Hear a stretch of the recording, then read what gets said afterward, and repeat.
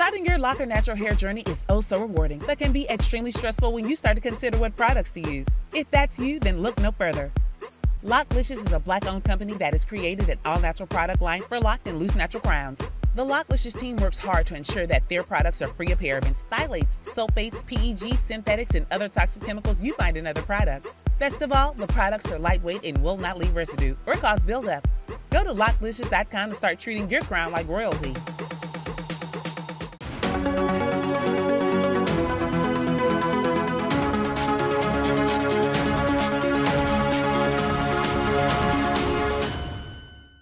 Hello fam, welcome back to the African Diaspora News Insider. I am Wongel Zelalem bringing you this report. Today's report comes from Nigeria.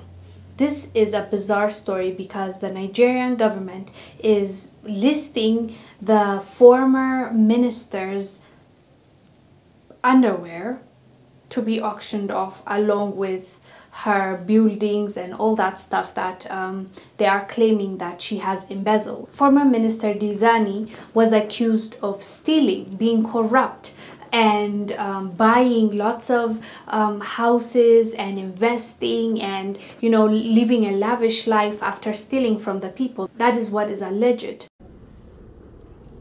Nigeria's main anti-corruption body has issued an international arrest warrant for its former oil minister Diezani Allison-Madueke.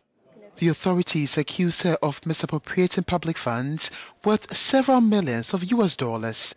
Allison-Madueke is currently being investigated in the United Kingdom, but Nigeria wants her to face trial in her own country for an alleged act of illegal acceptance and given gratifications.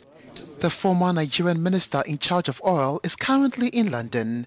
She is to appear before Nigeria's Economic and Financial Crimes Commission on February 25th, 2019. So when they're confiscating all her stuff, they've also listed her underwear in the same list.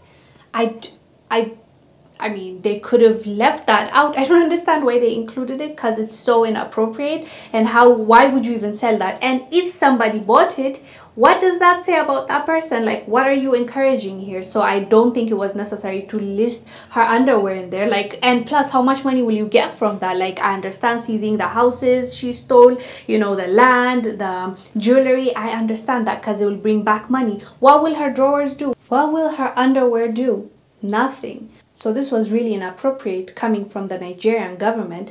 They should not have done this, and hopefully they can rectify it because this is not okay. We understand that she was corrupt and she deserves to face the justice system, but not this way. The people of Nigeria deserve to get justice and they need to get their money back, but this was highly inappropriate. Anyways guys, let us know down below what your thoughts are about the Nigerian government listing this former minister's underwear for auction. I am Wongel Zelalem bringing you this report. I'll see you on the next one. Bye. Thank you for watching. Make sure to subscribe to our YouTube channel and download the African Diaspora News Channel app, now available on Google Play and the Apple App Store. Living in America as a Black person, you recognize there is one set of laws for you and one set of laws for those, especially in the white community. In our book, Passive-Aggressive Racism in the System of White Supremacy, I take you through times in my life when I first started noticing white supremacy. We teach you how to recognize it, identify it, and also counter it in our book.